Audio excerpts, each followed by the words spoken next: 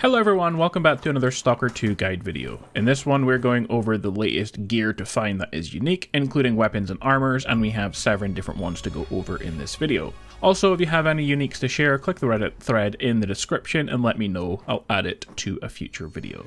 Let's jump into the first one. The first one is Deadeye. This gun is simply rewarded for completing the main mission Ad Astra per Aspera.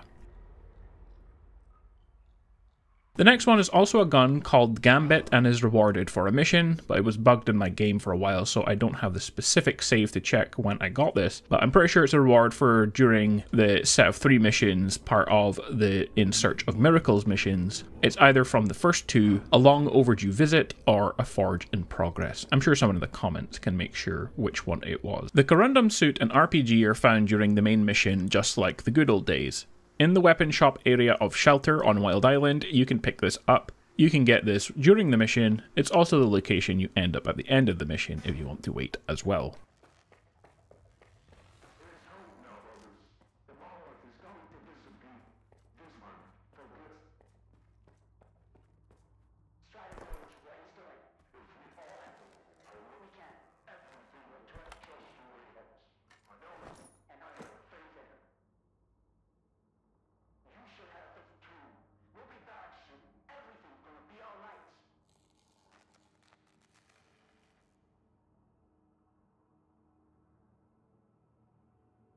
Clusterfuck is found in the Sniper's Nest during the 3 Captains side mission in Zeton. The mission becomes available after you do all of the side quests on the Skadovsk, and you get it from Sonia, who is the shop owner. The Sniper's Nest is an optional part of the side mission.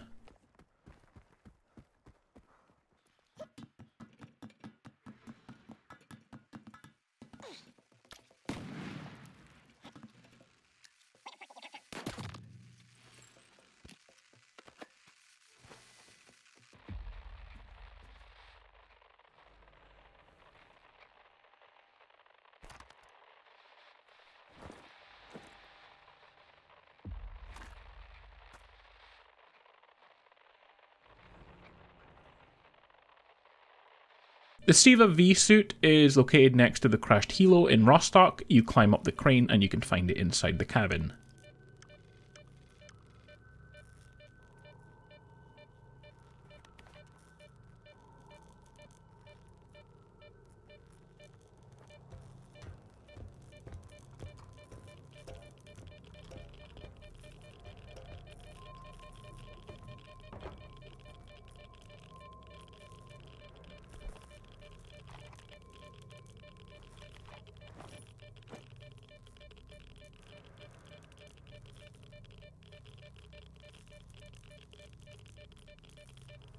Lastly, the tactical helm, one of the stronger ones for damage reduction, is located in the underpass exit in the bottom corner of Rostock.